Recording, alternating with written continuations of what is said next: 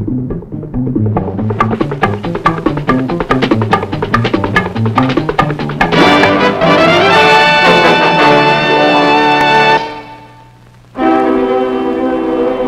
the long history of mankind, there has never been a war which has demanded such complex tactics and so many sophisticated weapons as the war in Vietnam. An entirely new concept of warfare, known as heliborne or air mobile operations, has been developed by the United States Army and has been successfully employed to meet the problems posed by Southeast Asia's hostile wilderness and the enemy who hides there. In the fluid situation where actions are fought from one end of South Vietnam to the other, the air mobile concept has given birth to the Army Air Mobility Team.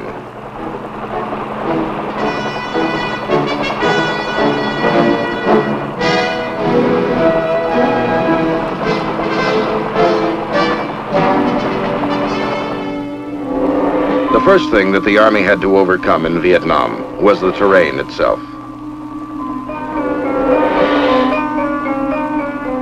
Approximately 80% of the country is undeveloped wilderness, or in the southern part of the Republic, endless marshes, bogs, and waterways of the Mekong Delta.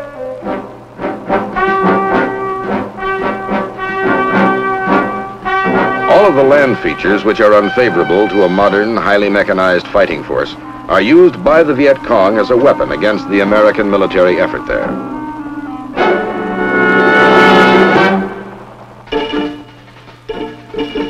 Seeking out the elusive, hidden enemy, U.S. troops are daily confronted by nightmarish natural obstacles.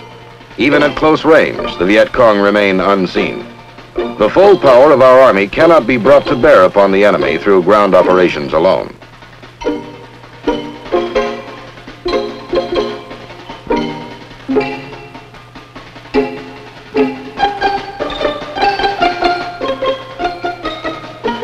As the American fighting men inch their way into the Asian wilderness, where the enemy has prepared underground fortresses and has entrenched himself for decades, the attack spirit of our troops is frustrated and progress is limited.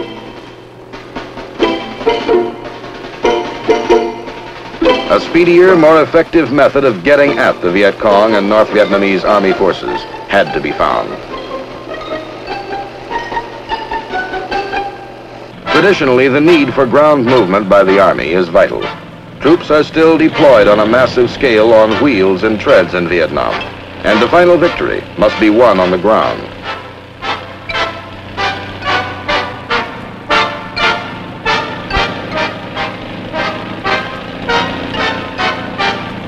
In order to move quickly over difficult ground and to put the firepower where it's needed, the Army developed the air mobile concept. This concept requires that Army aircraft be employed by and assigned to the fighting division. These aircraft and the men that fly them are immediately responsive and solely committed to support of the ground commander.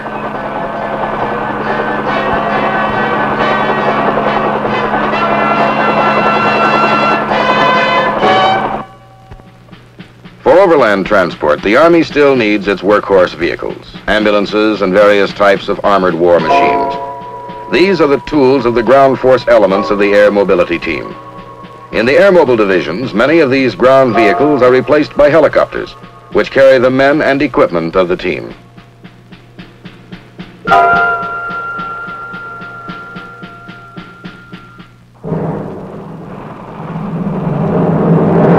How the Air Mobility Team system works is demonstrated in a battalion-sized operation to search out and clear away known enemy forces.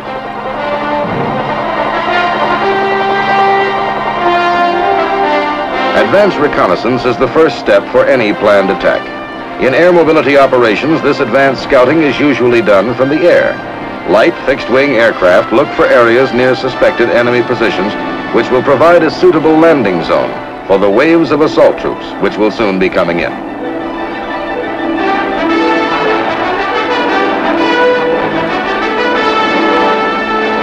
To determine enemy strength in the area, helicopters are sent in for a closer examination of the ground.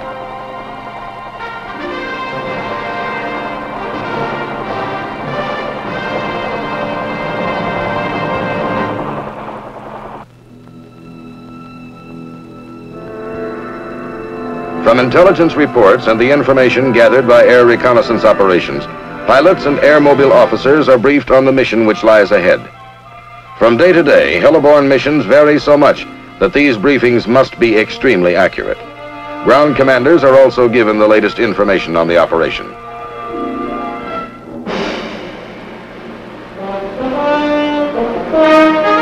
The operation begins when the infantry soldiers load aboard the assault Hueys to fly to the strike objective. The airmobile team concept is designed with the idea that the airborne soldier must ultimately fight on foot. Every effort is made to keep small units together on the same aircraft. A combat company's mortars and machine guns are divided among several aircraft, however, so that the loss of one or two helicopters would not knock out all the company's heavy weapons.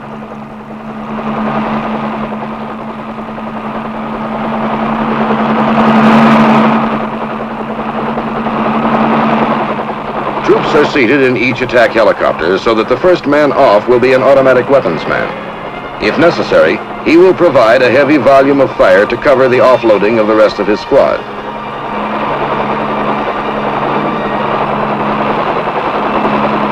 The aerial deployment of assault troops may call for some modification of normal leadership tactics. On the ground, the company commander will be up forward. However, in the air like this, the command and control ship may well be the last one in formation. This gives the troop commander a clear view of his entire unit and allows him to break out of formation without disrupting it.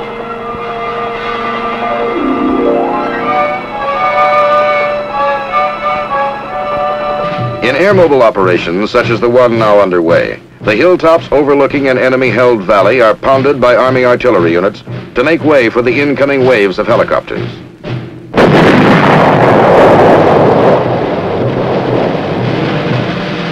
Artillery fire is carefully coordinated with attacks directly upon enemy positions by tactical aircraft of the U.S. Air Force. The jets rain bombs into the valley to neutralize the enemy there.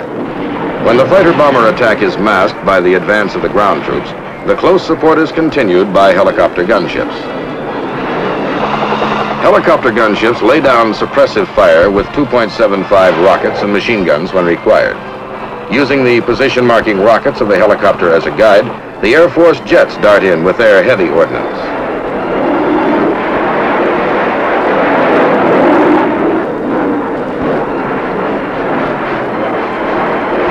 The landings of the assault helicopters are the most critical phase of the operation.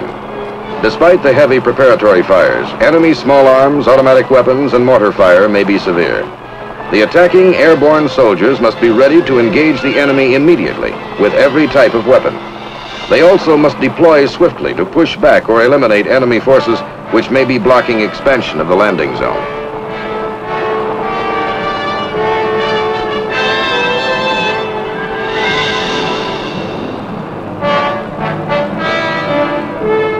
The air mobility team system provides another great advantage for the assault troops. In addition to flexible, rapid transport to meet any maneuver of the enemy, the U.S. infantryman can be landed on key terrain, such as this high ground overlooking the valley. Known as vertical envelopment, this enables him to come in behind the enemy, whose prepared defenses are usually oriented to cover the ground below.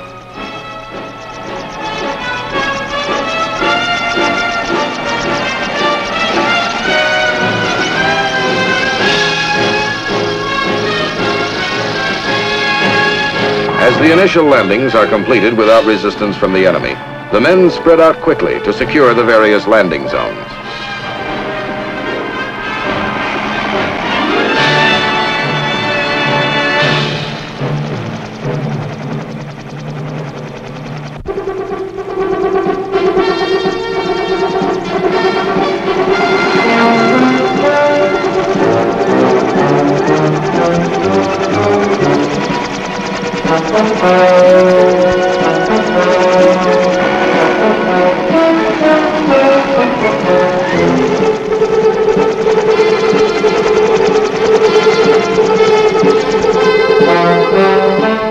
Another advantage in landing atop high ground is that the assault forces are unable to attack downhill. This decreases fatigue and speeds up ground movement. The enemy is given little time in which to adjust his defenses to the attack.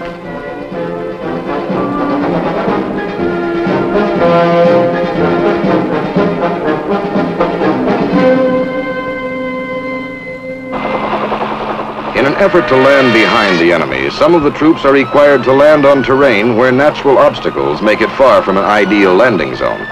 But the men of the air mobile team are extremely resourceful and manage to complete their landings despite the hazards.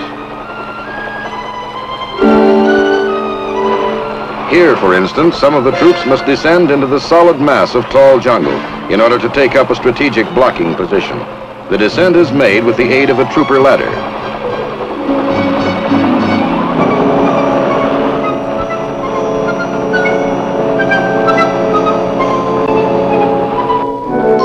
An air mobile landing, which has been slowed down by difficult terrain, is vulnerable to attack by the enemy.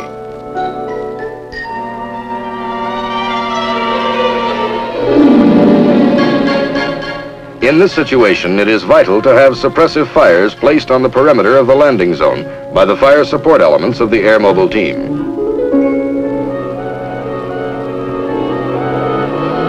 The artillery forward observer plays a critical role, calling in and directing artillery fire. Another triumph of the air mobile team is its truly remarkable ability to shuttle artillery through the air. In Vietnam today, most aerial delivery of these field pieces is being accomplished by huge Chinook helicopter sling delivery. New lightweight howitzers have been developed especially for this role.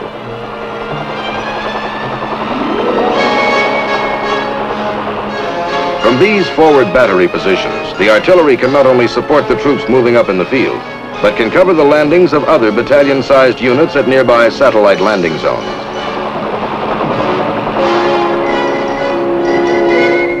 Further support for the foot soldier comes from the Air Force. The Air Force counterpart of the Army Forward Observer is the FAC, the Forward Air Controller. Riding in Air Force spotter planes, the FAC can call in devastating jet airstrikes on enemy positions. The Air Force provides close air support until it can no longer attack the target without endangering our own troops.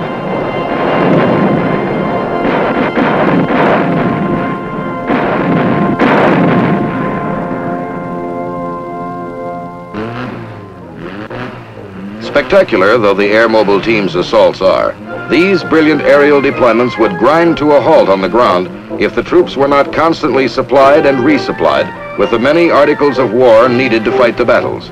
Things like jeeps and water trailers and ammunition.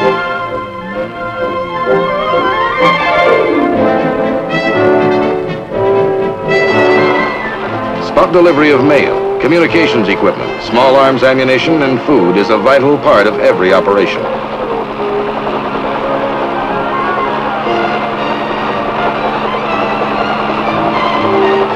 Pure fresh water supplies are as important as food, due to the fact that natural water sources in Vietnam are carriers of disease. One of the most outstanding aerial delivery feats, however, is the constant shuttling in of tons of heavy shells, which are consumed so rapidly by the forward artillery units. Aerial resupply means not only materiel, but manpower as well. The Army Air Mobile Team's ability to rush reinforcements by helicopter and move troop units to keep up with rapidly changing situations on the ground has led to some of the Viet Cong's most crushing defeats.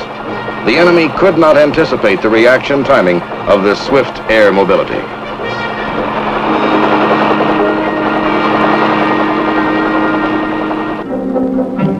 Keeping the swarms of helicopters airborne so long and so often is made possible only because the team gives these aircraft expert maintenance on the ground. Checkups and inspection procedures are exacting and carried out according to a rigid schedule. After every combat mission, an inspection is made for possible damage.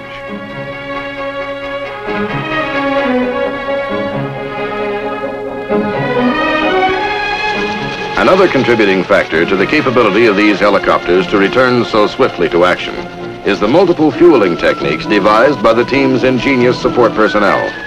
Inflatable rubber fuel tanks, flown well forward of the main airbase, cut refueling time to the bare minimum.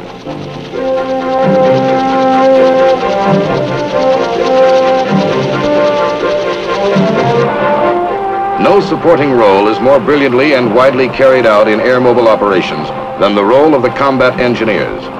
They too take to the air along with their equipment and supplies to perform their key function of clearing the way for the fighting infantrymen.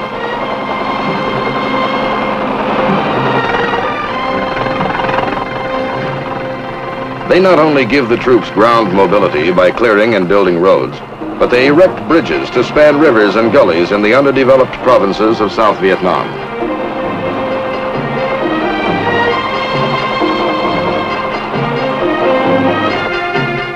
They further the team's aerial mobility by laying down metal runways and aprons for the big airlift and resupply operations. Another important mission of the engineers is the systematic, expert demolition of enemy underground fortifications, tunnels, and other obstacles. Once discovered by our ground troops, such enemy bunkers are never allowed to stand intact.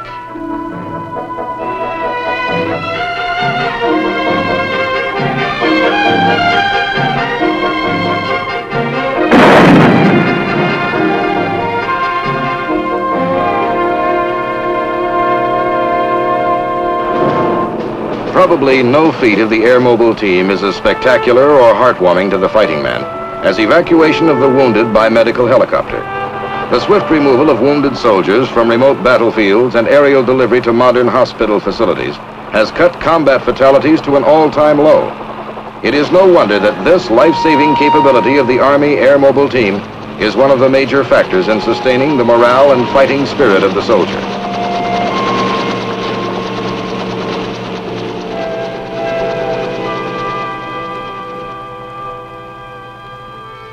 The special nature of the Vietnam War has called for application of the air mobile concept in ways never expected by the men who developed the system. Sometimes it may be the evacuation of the native populations of a remote Vietnamese village, which is suspected to be a base of operations for the Viet Cong.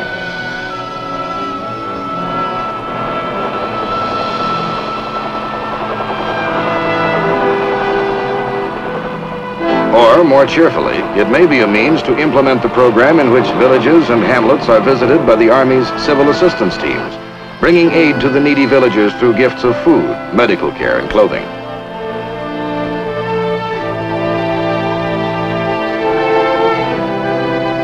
In some of the more remote hamlets, the people have never known modern medical care, and this phase of the program is especially welcome.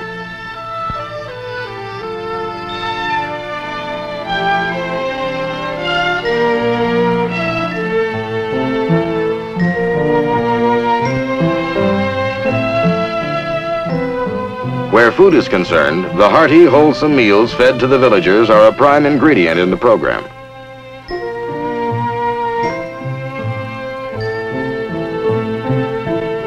The hearts of many are won over through the gift of food.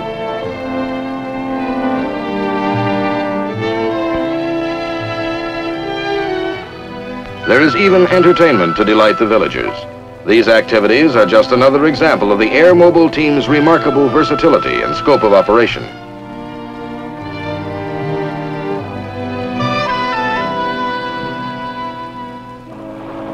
The self-sufficiency of the Air Mobile Team is one of its most valuable assets. An example is the helicopter recovery of damaged aircraft.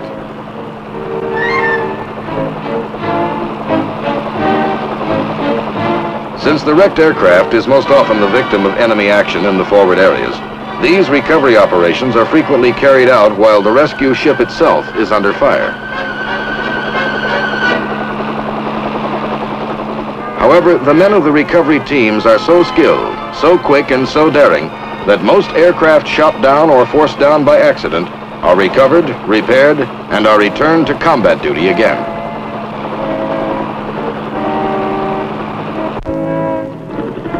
Even the largest of our helicopters can be retrieved from wilderness crashes and whisked back to the capable hands of expert aircraft repairmen.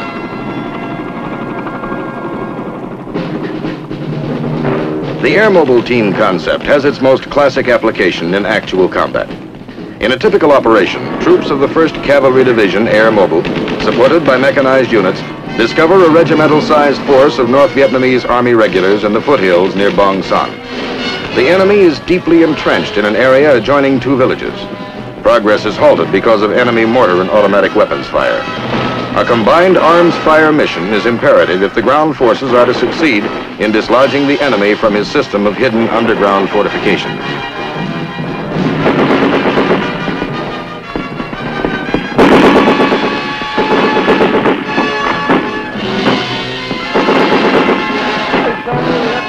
supporting fires must be called in. First to respond are the Huey Cobras, gunships, and aerial rocket artillery ships.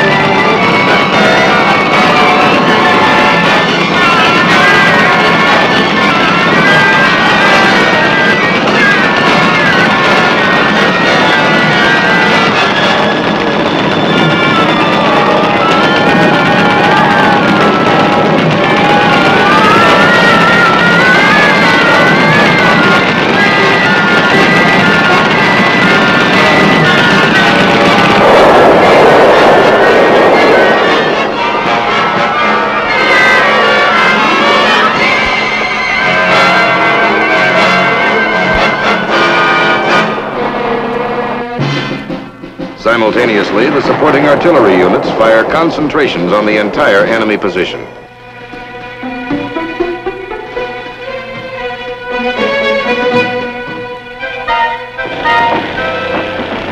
Finally, our ground forces begin moving up.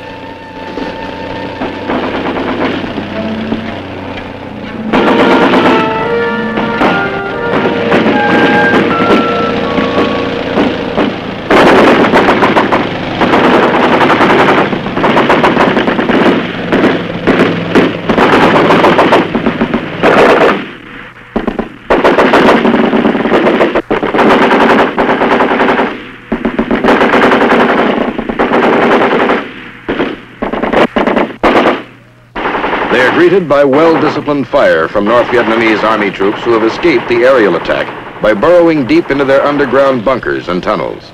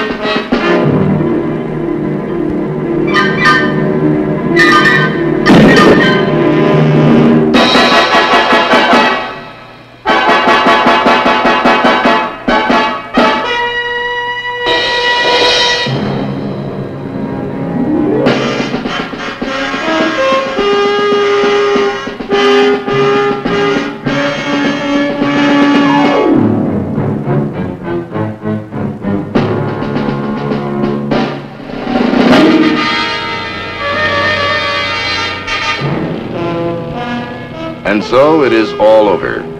The Army Air Mobile Team has prevailed. The enemy has been defeated in this confrontation with the Americans at Bong San. One thing is clear. The battle-tested teams of infantry and armor, infantry and artillery, and the many other combined arms teams still play their historic roles in battle. But their missions are carried out faster and more effectively as part of the Army Air Mobility Team.